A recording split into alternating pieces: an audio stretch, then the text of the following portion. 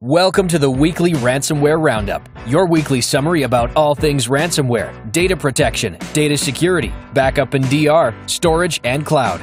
As always, the links for these news stories can be found in the description below. Without further ado, this is the Roundup for the second week of May, 2022. The Five Eyes Alliance of cybersecurity authorities from the US, UK, Australia, New Zealand, and Canada has issued a warning to managed service providers, or MSPs, about cyber attacks that may have globally cascading effects. According to the advisory, threat actors can use a vulnerable MSP to gain initial access into multiple victim networks. That report further notes that 90% of MSPs have seen an increase in cyber attacks since the pandemic started. Researchers have identified Iranian cyberspy group Charming Kitten as being behind several attacks targeting U.S. organizations.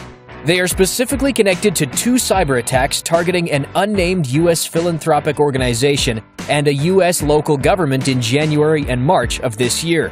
In these attacks, the illicit group used a web shell on a compromised Exchange server to collect system information and set up a communication tunnel with the command and control server. A post-exploitation framework, IceApple, is targeting global organizations that use Microsoft Exchange servers or any Internet Information Services web applications. The malware can leverage the .NET framework and assemblies to target victims. Researchers say that IceApple shows persistence and long-running objectives aimed at intelligence collection, such as credential harvesting, file and directory deletion, and data exfiltration.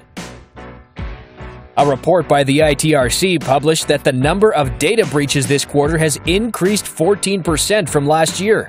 We've compiled a comprehensive guide to help you learn about the cyber threats in 2022 and how to prepare for them. Link in the description. Pro-Russian hacktivists known as Killnet attempted distributed denial-of-service attacks against crucial Italian government sites, including ministry, parliament, and army websites, using the slow HTTP technique. This method is based on sending one HTTP request at a time to web servers, but sets the request at a very slow transmission rate, requiring the server to allocate resources to wait for the remaining data.